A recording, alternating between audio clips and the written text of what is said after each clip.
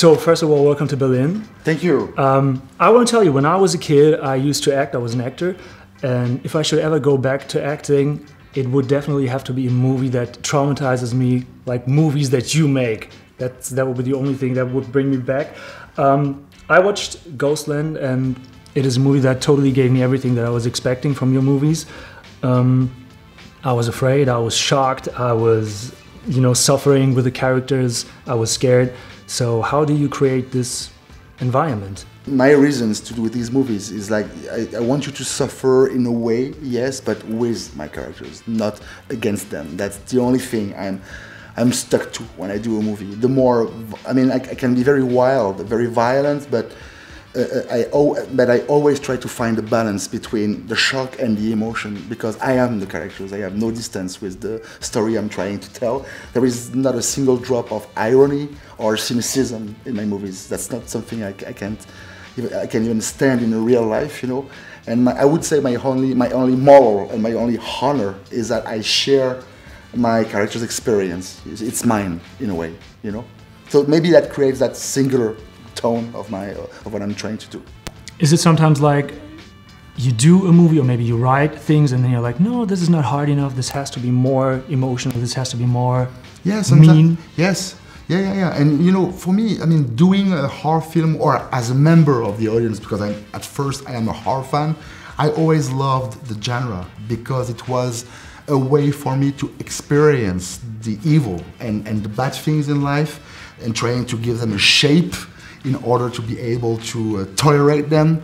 And I think that, horror films have made of me a better person. Like, they have been very beneficial to me. They never hurt me, never. Maybe some sort of therapy, in a way. In a way, and also in a way, a promise that I would become an adult, and I don't know, and there would, a way to support myself, a way to feel that I was not a monster, that I was deserving to have a life, and also a way to I think when you love horror, you have a lot of issues with the social rules of the game, and that you're going to be an outsider all your life long, and horror is a genre that gives you the strength to accept the fact that you're going to be out of this game for your interest. So it gave me a life.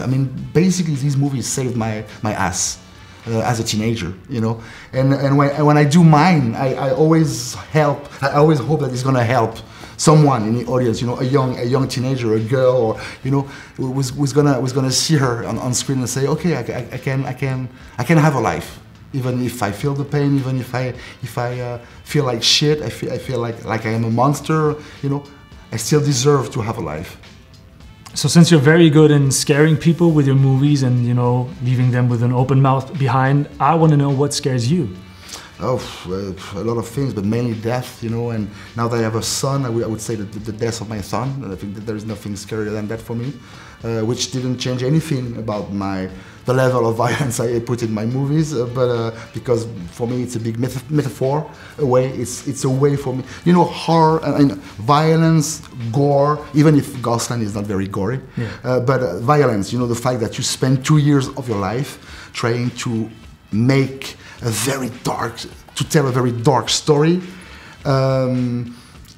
didn't change anything about my approach to my own death and everything, but it keeps on giving me the strength to stand the human condition, And horror is a wonderful gesture, is a wonderful artistic gesture that contains contradiction, like taking the worst of the human condition and organize it into something beautiful. I've got a very melancholic relationship to my movies and to the genre itself. It's not only about fear, it's never about disgusting the audience, it's not my energy at all. I want the audience to be moved, in fact, to be a bit modified by the experience of watching it. Well, for me, at least for me, it worked, guys. I want to tell you that. I'm actually a huge fan of French horror movies. I feel like they're kind of different. They have a special, tension, a special feeling. High Tension, L'Intérieur is one of my favorite movies of all time. Inside. Yep. What do you think is the magic behind French horror movies?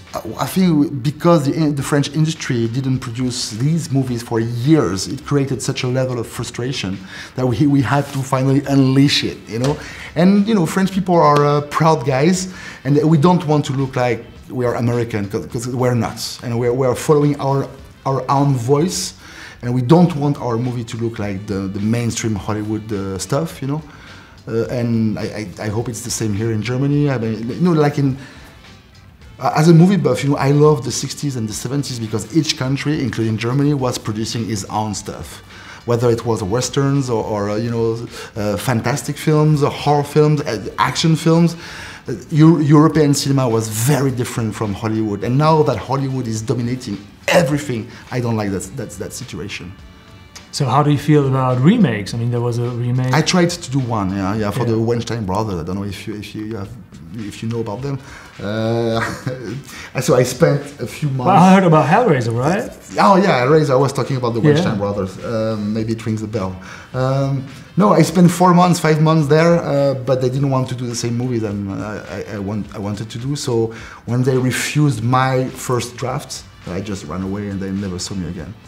Yeah, life is too short to be humiliated and dominated by a bunch of executives in Hollywood who treat you hardly. You know, I don't do this job for these reasons. You know. We of course have to talk about what happened on set. There was an accident that happened with the beautiful Taylor Hickson. Actually, when I watched the movie, I was trying to figure out at which part she wasn't on the set anymore, which obviously I couldn't find because it was all very well shot and I couldn't see a difference that she was not on set at a certain point anymore. How did you experience what happened on set? For me, it was. Can you imagine that? Like, I mean, hurting. I mean, having one of your actresses or one member of the crew hurt for real in a movie. I mean, there is nothing worse for a director. Nothing worse. So you know that. I mean, there is a legal charge that I'm not involved legally into the case. You know, it's between Taylor's lawyers and the producer's lawyers, so I'm not allowed to give you my own version of the facts. Of course, all the more as the only thing I want to say very clearly today is that I'm supporting humanly Taylor 100%. On set, she was like my daughter. She brought a lot artistically and humanly to the movie. It was a shock for all of us, you know, and. Because, you know, I don't know if it's the case in Germany, but in France, on the social networks, she was attacked by some people who don't know a shit about what happens, you know, accusing her to trying to create some buzz on the movie a few days before the release and blah, blah, blah. And that's something I can't stand and I can't tolerate. She's a wonderful human being. She's a wonderful actress. She's 20, you know, and I don't want her to be attacked. And I'm, again, supporting her 100% unconditionally. So just for the record, nobody in Germany talked shit about her. It was like, oh, what happened on set is very sad, and everybody's trying to figure out what's going to happen now. And now it's, you know, in between the insurance hands and the lawyers, and it's much beyond me. And again, I can't give you my version of the facts, you know. Okay, let's talk about evil persons, about evil characters. I mean, you obviously have a lot of them in your movies, evil persons who are, you know, hurting and you know, humiliating people and trying to break them. Is there an end of bad? I mean, is there like a point where a person can't get any more evil? I have no idea. For me, all of this is very symbolic. It's like fairy tales. It's like my movies are like very dark fairy tales, but still fairy tales. It's a metaphor. It's a way to speak about our everyday's real pains. You know, I come from a very balanced middle class French family. My parents are still together. I've had a very happy youth. You know, but I still felt a huge level of melancholia and fear and everything. And for me, it's just a way to talk about our life, you know, monsters, and it's all. And this movie has a sense of grotesque. You know, I wanted a very freak show kind of art direction because my previous film, The Tall Man, was pretty realistic, and I felt the need as a movie maker to do something that I hadn't done before. So and all the more as I wanted to shoot this movie like a fairy tale. Like a Grimm Brother dark fairy tale. And is it one of the purposes when doing movies that you want people to talk about the movie afterwards? I mean, that's what I have to do every time I watch a movie. Me too. It's like I have to talk hours. I was asking my friends today at work, you have to watch this movie. I need somebody to talk about. Absolutely. I mean, whether the audience loved my movie or rejected, I want them, I mean, exiting the theater to have the feeling that they had a real cinematic experience, you know, something that again modified them a bit. I would love them to keep the movie a few days in their belly, you know, in their brain and here too.